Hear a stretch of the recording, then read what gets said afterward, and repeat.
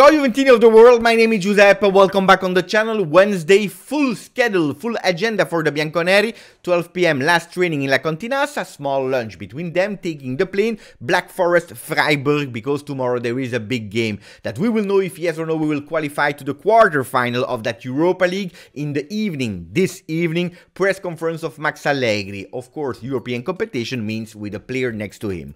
Curious from you guys to know who you guess the player will be. Let me know in the comment. I will not influence you. I will not tell you who it will be. So let me know in the comment. I'm really curious. And while you are doing the comments, please maximum of like, subscribe to the channel.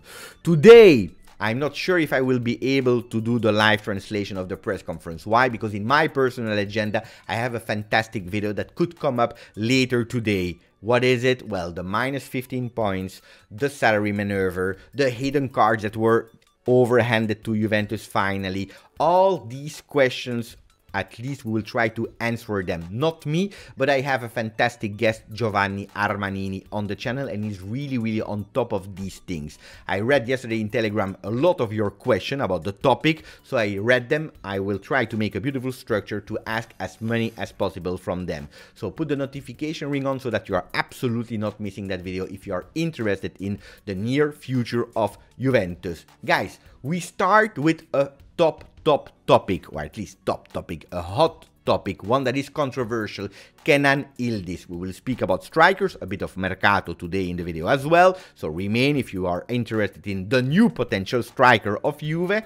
Attenzione, but let's start with Kenan Yildiz. Kenan Yildiz on all the pages, on all social media, he is sad, he is not happy, he wants to leave, he is disappointed because Juventus didn't keep their promises of playing him with next gen. He was not called up for the first team with Sampdoria. He's pissed off. This is what you are reading online today. Well, at least is it true or not? We have to go back to the origins of the story. 17 years old boy, come from Bayern for free. Juventus was fantastic to scout the Turkish player. They took him home. He was super happy. Why did he choose for Juve while having so many different offers? Well, because of a project. A beautiful project of him growing towards that first team. And that's important that you remember because we will come back on that. He's at Juve. What happened? A few days ago or a few weeks ago, his entourage spoke to the media and they said something really important. They said, Kenan Yildiz is happy at Juventus, is doing well, is feeling well, and he will be a Juventino for many years if the project is still valid. Guys, no things to worry about. We can all be happy. We can be reassured that that player, the number 19 of our under 19, will become a future first team player of Juventus because he has the potential. Kenan Yildiz, if you don't know him, he is a fantastic player that already played 31 games with the categories, or in total this season, 1 game in Serie C, except of that all with the under 19 in diverse competition. He scored 14 goals, 6 assists. Another category, I saw him live, he is impressive, he is really a player that has a bright future. So it makes sense that the media is on him. Look at how he arrived at Juve.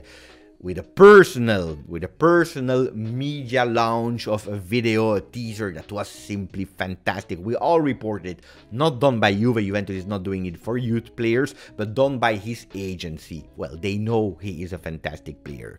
Well, Kenan Yildiz apparently sad. Why is that? Because if you're listening to Juve, he's absolutely not sad.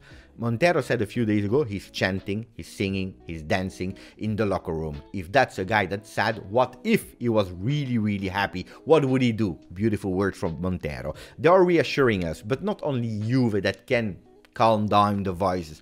All the people close to La Continassa, to Vinovo, to be exactly, because he's training in Vinovo, they're all reporting us that Kenan is feeling well at Juventus. So why are people speaking about that? Well, because there are some interest from bigger teams in terms of youth players. That means a Benfica with a fantastic youth academy.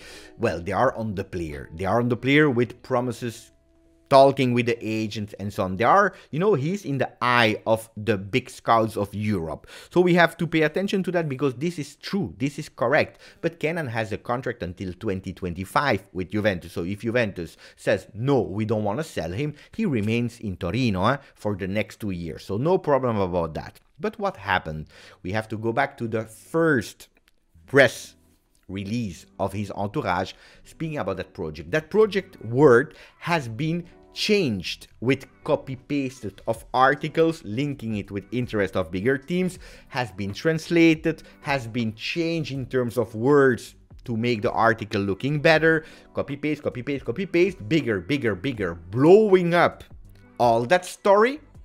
That is saying that apparently he is disappointed, sad and so on because he's not playing with the next gen, and that was the promise that Juventus gave him after the World Cup being promoted, fixed to the next gen. A bit what happened to Dean Huijsen from under 17, under 19 and half season playing now as a starter with the next gen and as a starter, and he's doing it really well. Also was called up for some friendlies in December, you remember, with first team where he did super well. Well, apparently he is disappointed.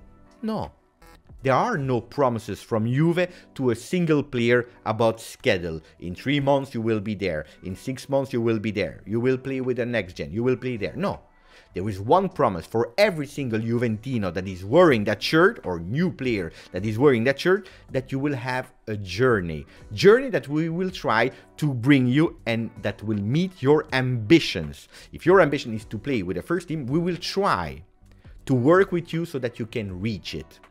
And that's the opportunity, that is the promise. And it happened for the first time in history with a lot of players.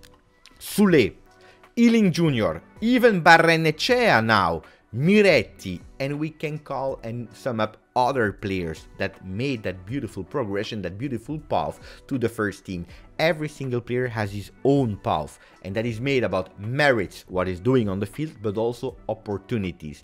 Do we have the opportunity for him to play, for a player to play in the next category? Because taking players and sitting them on the bench makes absolutely no sense.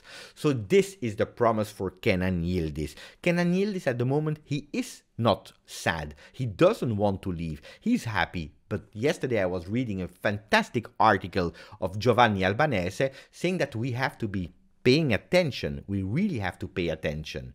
Because the way that we are treating information today, manipulating and making things bigger than they are, can damage and are the first source of damaging a player. I give you a small story. If I have a PlayStation 4 and I'm playing and I am enjoying all of that, the PS5 comes out, okay? And my mother, because I'm a kid, my mother is coming to me and saying, you know what? Your father will buy you the PS5. I will continue to play with my PS4, but I will start enjoying the PS4 a bit less because I'm thinking and dreaming about the better, much faster, without that sound of the PS4. I'm dreaming about the PS5. There are some high slow motion things with the PS5. I'm dreaming about it. I want it. But my father maybe never said something like that. So I receive false information and my hopes out of nowhere start to be bigger and I start to enjoy less what I'm doing today with my PS4. It's a bit the same story. And at the end, if my PS5 is not arriving fast, I will be really disappointed, while my father in the story never said anything. Probably said one day, of course you will receive it one day. And that's a problem.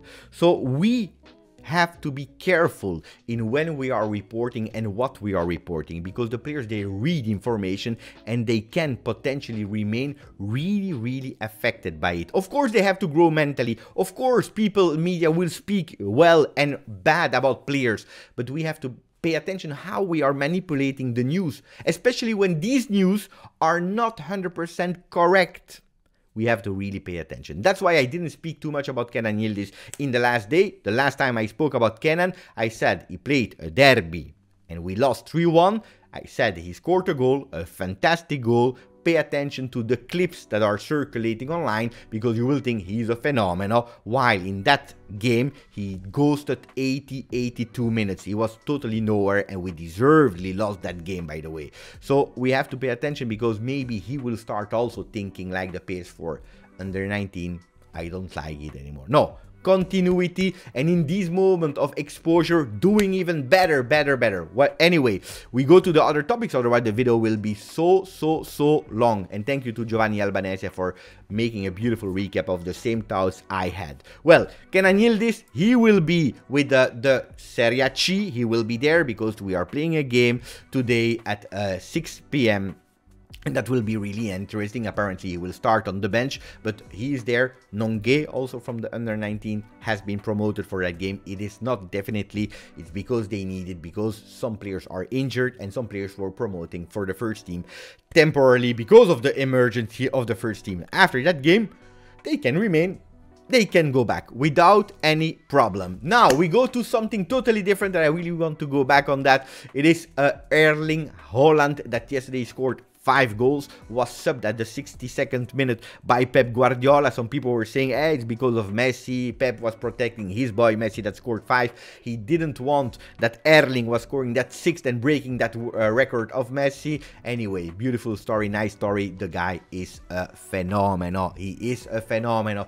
I don't care if you tell me, yeah, but 4 of them were tap-ins and 1 was a penalty. I don't care. He is there. He has the flair. He feels it. He's strong. Also, how he's handling the media, fantastic player. Well, L'Equipe is putting E.T. Haaland, or Holland, E.T. extraterrestre, Martian Holland. Well, guys, if you go back to 2-3 weeks ago, he was totally nowhere. People were saying he's overrated, he's a fraud, there are so much better players, this player is better, he will never do it. If you're looking at the numbers that the guy is doing at such a young age, we need balance. It is impossible to be a Martian today and yesterday a fraud. A bit of balance. Anyway, the 5 goals brought me back to years ago when Fabrizio Ravanelli was able to score also 5 in a European competition against the Bulgarian team CSKA Sofia. Go back, watch Fabrizio Ravanelli. So it's not always the other ones, we also did it, and we can be proud of the history of Juventus. Today is the birthday of Paul Pogba. We already spoke about it yesterday. I don't want to speak too long about it. I wish him one thing. I wish him to see him again smiling as when he was a kid. I want him to feel that joy. I wish him health, being healthy and being able to come back on the field and to smile. He will have my support. I already spoke about it. I will patiently wait, and then we will see what he will do on the field. Speaking briefly about the game of tomorrow, well, Di Maria is a doubt. He can potentially travel with the team, but maybe not starting from the first minute can be a problem, because Chiesa should not be there for that game. We will not risk Federico Chiesa. The squad list will be communicated later today. So we have a problem offensively. We will have to find how we will play. Who can potentially play behind Vlahovic, Miretti, with Moiskin that can give some rest to Dusan Vlahovic. But first of all, we have to win. Let's see. They spoke about Mercato, as you saw. Well, there is the idea of Martinez, the goalkeeper of Argentina. I don't know. It's you know, the behavior really annoyed me of that goalkeeper, then fantastic at the World Cup. I didn't know him before. I didn't follow him after. I don't know. Let me know. Guys, tell me what you think, because me personally, I don't know. But then they are going with Gazzetta dello Sport with Juve attacco a Scamacca. The attack for Scamacca. I was happy when he went to West Ham, because he didn't go to Juve.